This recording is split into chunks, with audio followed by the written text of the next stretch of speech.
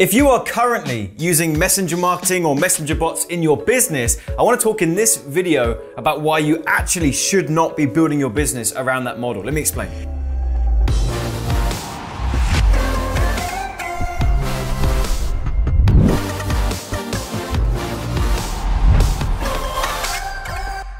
So firstly, if you're new to my channel, welcome here. My name is Penberthy. I help business owners and entrepreneurs grow their businesses and get more customers online and do that profitably. If you'd like to learn more about how I can help you, I'll leave a link to a free training that I've got in the description box and the top comment you can check out at any point during this video. But in today's video, I want to talk about something that is very, very important to me, that you understand, that you grasp, and that you really think seriously about how you're building this whole model of messenger marketing and Facebook Messenger and messenger bots into your business, you know, because one thing I'm becoming more and more focused on in my company, it's really two things. One is simplicity, and I've talked about this a lot in other videos, so we're not going to go into that in this one, but the topic there is really dialing in our sales funnels, dialing in our ads, not trying to go so wide that we've got loads of different ads, loads of different funnels, but really keeping everything simple. That's the first thing.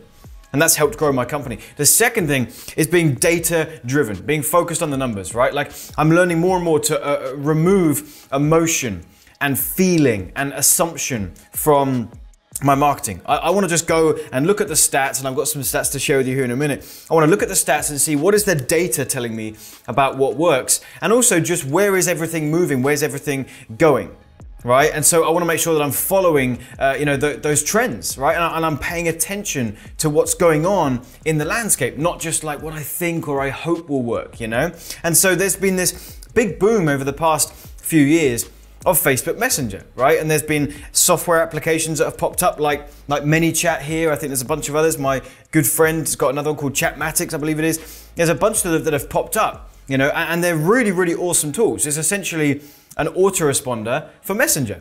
So you can have people sign up like they would do to your email list and have the ability to follow up with them via email and increase revenue that way. And you've got software like ManyChat that will allow you to have people subscribe to your ManyChat list. And you'll be able to follow up with them as well. But rather than sending them emails, you're of course sending them messages in their Facebook inbox, right? And everyone has kind of jumped on this thing. And one thing that I saw from the very beginning that made me feel very nervous is that people were making building their messenger list the front end of their business. You know, like we talk about it as like the doorway to our business. If you look at most information businesses or coaching businesses or anything like that, usually the front door, the doorway is a name and an email, right? You're building your list, you're getting them on your autoresponder, and that's like the first step. And that is an asset, by the way. If you actually build an email list of people, you know, that's an asset. Even if an autoresponder decides to shut you down, okay, or don't like you can download your list into an Excel spreadsheet and you can upload it into another autoresponder. That is the asset. The data is the asset that you hold, and you can upload it into another account. The trouble with Messenger is that Messenger is not the same. Messenger is not actually an asset. The Facebook profiles that you are collecting inside ManyChat or whatever software you're using, that data is not owned by you. That is still owned by Facebook. If at any point Facebook decide to just shut you down, they don't like what you're doing, they close your account, maybe you've sent messages out from within ManyChat that they just didn't like the wording of what you said and they closed your account, that's it. That list is gone.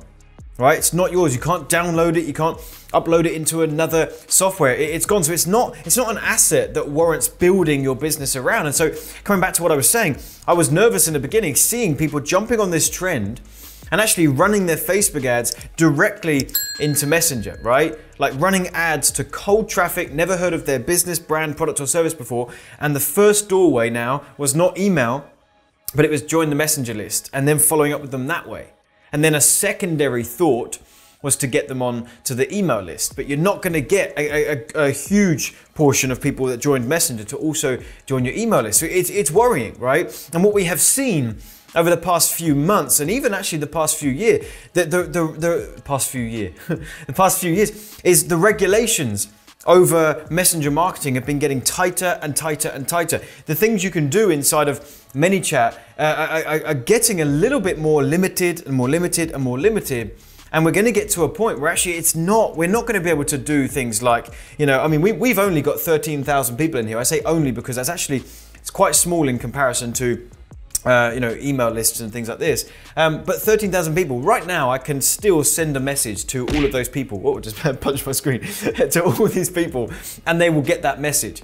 Soon we're not gonna be able to do that, it's just not gonna be that way. And so everyone seems to talk about messengers booming and email is dying.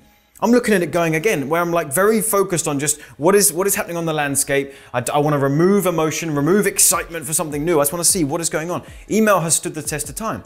Now, open rates and click-through rates are going down. I'll give you that because I pulled up an example here real quick, which is that this is one of our autoresponders we use in Infusionsoft. So we've got 241,000 contacts in here. Now, that's a lot of people, okay? That's been built over the past few years. Not all of them are still active now. So it's not, don't think that that's like a list that's like super duper powerful where we get, like 50% of those people opening an email and we can send 100,000 people to any link that we want. It's not quite that powerful, but you'll find that you'll get maybe like 10, 15%, 20% open rates, something like that.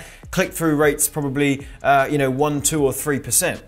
Whereas over here on ManyChat, what you'll find is although we've only got 13,000 people, open rate is almost 100%. It's ridiculous actually. When we send an email to all of these people, we're gonna get 95% open rates and sometimes 85% click-through rates. So sometimes what we will find, it doesn't happen all the time, but sometimes we'll find we get more clicks from our 13,000 person messenger list to an offer than we would do from 241,000 people on our email list. So hearing that, you would go, oh, that sounds amazing. So we need to focus on building this. But I don't want to. I want to build this asset and I want to use Messenger as a secondary thing. So this is my word of warning to you.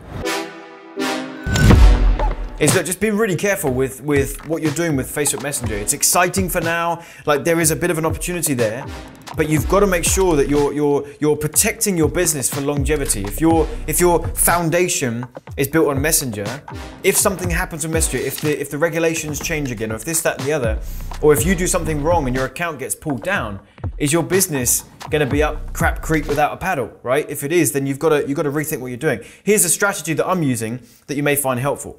So what we're using ManyChat for is that we're using ManyChat as the secondary thing.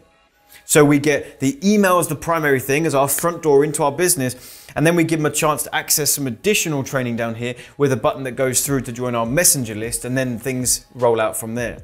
Email first, Messenger second. That's why our email list is primary in terms of numbers, and our messenger list is still growing. We've only built these people purely, like hear me on this, purely from that strategy of them signing up to a messenger. I call it a messenger magnet, right? The lead magnet is the webinar, and the messenger magnet is that thing they can opt into next, all right?